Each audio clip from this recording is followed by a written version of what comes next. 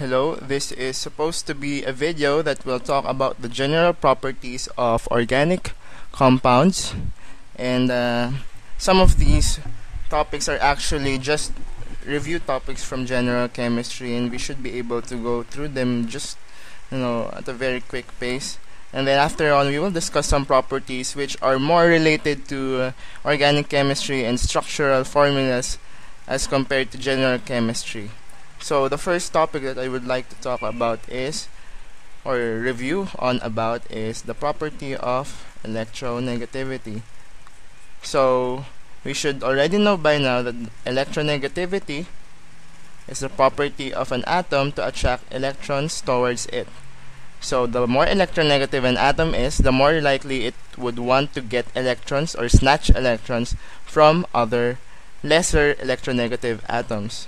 For example, we have fluorine, and we know that fluorine, we should now know that fluorine is the most electronegative atom, because as we see in the periodic table, we recall that from left to right, from bottom upwards, electronegativity increases. Alright, so this is useful here in organic chemistry when we review the types of bonds. Well, there are two general types of bonds. We have nonpolar and polar. We have the so-called ionic bond, but we're not going to talk about because ionic bonds are very, let's say, rare in organic chemistry. So we have electronegativity difference values. So how do we compute for that? We will just get the absolute value between the two electronegativity values of the atoms in a bond. So we will have an example, but just for the values first, nonpolar 0.0 to 0.4. Polar electronegativity difference is from 0.5 to 1.9. Let's have an example now. I have a carbon to carbon bond, and as I said, to get the electronegativity difference, you get the difference absolute value of their values of the atoms between the bond. So of course the answer here is 0, making this bond nonpolar. Let's have another example. Here hydrogen has 2.1, so the difference absolute value between this is 0.4, and it will also still be nonpolar. But here, for example, C2O, O is 3.5. Absolute value difference would be 1.0, correct?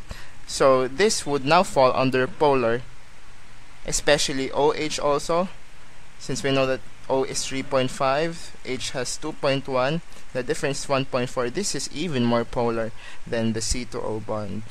Alright, now the next quick topic that I would like to review on is the Octet Rule, just to recall why we are, for example, for carbon, we should have 4 bonds with it. Well, it says that, octet, of course, meaning 8. The valence electrons of an atom should have 8 electrons. For example, in carbon, we have 4 valence electrons. Well, it needs 4 more, right? So, remember in a covalent bond, there are 2 electrons from the 2 participating atoms. So, for example, this is the carbon with 4 valence electrons. If we have an H for each electron in carbon, for each valence electron in carbon, the total valence after that would be 1, 2, 3, 4, 5, 6, 7, 8, and that would now satisfy the Octet Rule. Alright, now how about for nitrogen? It has 5 valence electrons. So if this is nitrogen, it has like this 5 valence electrons. It would now need just 3 electrons more, so meaning that it would accommodate 3 more bonds. And last example, for oxygen, it has 6 valence electrons. This one is O, so 1, 2, 3, 4. Let's just put the 2 single electrons here. So it just needs now, of course, we now know by pattern, it now needs just 2 more bonds to satisfy the Octet Rule. This is the explanation as to why carbon should always have 4 bonds with it. So we say that this is tetravalent.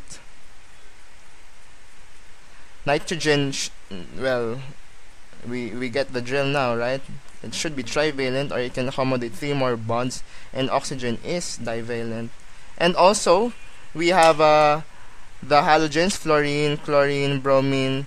They have 7 valence, and of course, as a pattern, we can say that this is monovalent, of course, meaning it can only have 1 bond more.